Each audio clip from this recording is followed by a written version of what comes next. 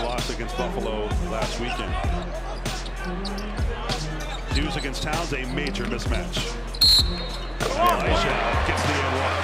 It's a 5'10" defender. And you see he's able to turn around and look over the shorter defender. Just missed a point-blank opportunity. It'd be an 8-point game.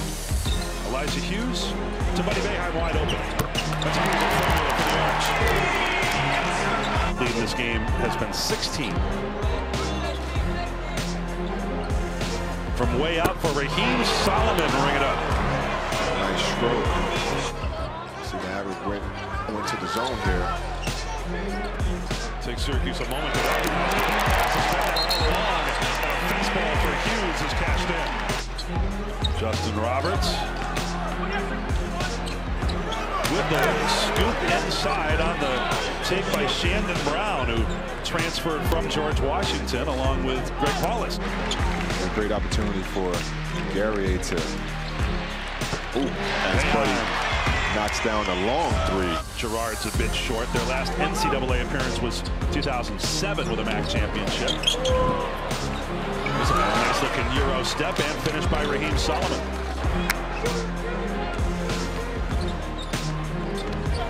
Hughes is going to wear out that mismatch all night.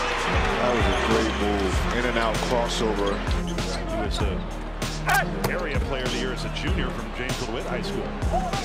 On the run out is Towns, but he is fast on the dribble. But the Orange are maybe a little far from the basket that time. And on the counter attack, Niagara inside to Kuweka. He has the highest percentage on the team, but it doesn't get a lot of opportunity. But we'll see what happens. That one's good from the corner.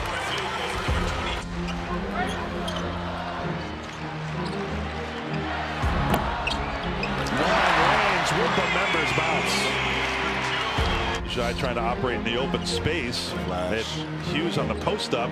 That's out of Sidibe's range, but he gets the roll. Nice dead ball jumper. Get in deep, but this time a rip away by Dolezaj, and that will do it.